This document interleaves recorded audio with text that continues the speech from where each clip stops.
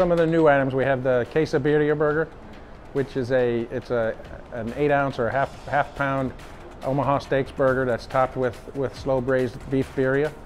And then it has the diced onions and celery, Chihuahua cheese, salsa, or Jalisco salsa on a grilled brioche bun, and served with a side of the consomme to dip your burger into.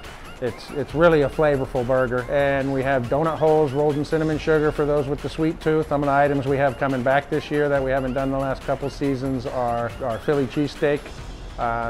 Looking forward to serving that back to our guests if people ask for it back. And then we also have our souvenir popcorn and our souvenir soda. So you buy a souvenir bucket of popcorn and you can come back and get a free refill. Same thing with the souvenir soda. You can come back and get a free refill, as many refills as you want.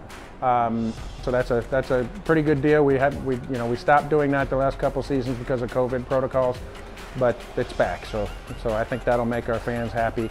Something to look forward to. If you eat all your popcorn and you spill it, you just go back and get more.